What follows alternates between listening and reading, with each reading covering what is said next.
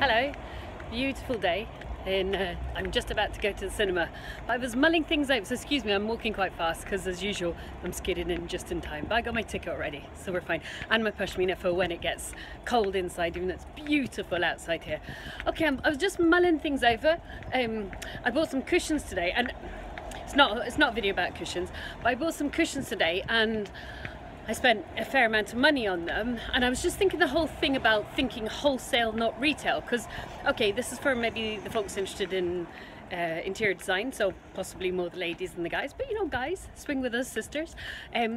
When you do interior design, you want to be looking at 3s, 5s, 7s, odd numbers, and actually larger numbers make the whole thing look better. So if you buy one cushion, it's like, yeah, well done. If you buy, oh, what did I buy? 7 or 8 today, it just looks a lot better. And then I was thinking about houses, because you know, we've sourced over 200 deals, 45 million quid's worth of property that we got an agreed price of 30 million quid.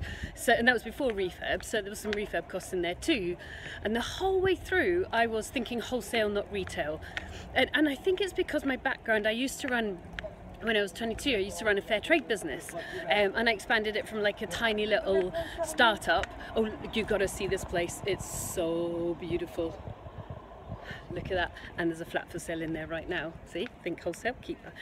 And so yeah, the whole time I was a retailer and selling things like, you know, Guatemalan worry dolls and carvings from Indonesia and just fair trade food. And I did that when I was 22, so that was, I'm not going to tell you how long ago now, but it was a fairly significant amount of time ago, like half a lifetime ago, when fair trade was quite new. And I expanded it from a little tiny market stall up to 5 shops in Scotland, and we used to run out and take a 3.5 ton Dodge van to lots of festivals.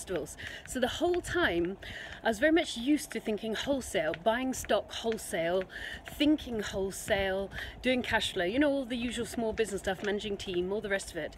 And I think I was just mulling over, I was going to cinema, I'm going to go and see Hotel Salvation. I hear it's really good, I'm really looking forward to it. But the whole time when I've been doing this business, like normally you only ever buy like one house, don't you? Or you might buy, I mean, I thought that owning 10 houses was extraordinary, you know, and I blasted through that pretty damn quickly. One year we did 43 deals. One year we did 60 deals. One year we did bang on 50 deals. So yeah, kind of blasted through that.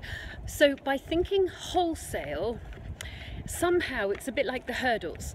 If you think retail, like I'm going to buy a house, I'm a retail buyer, like the only hurdle is the high jump, and that's that one house, and that's the only thing you can jump over once, and then you boom, you land on your back and you're like, and up you get.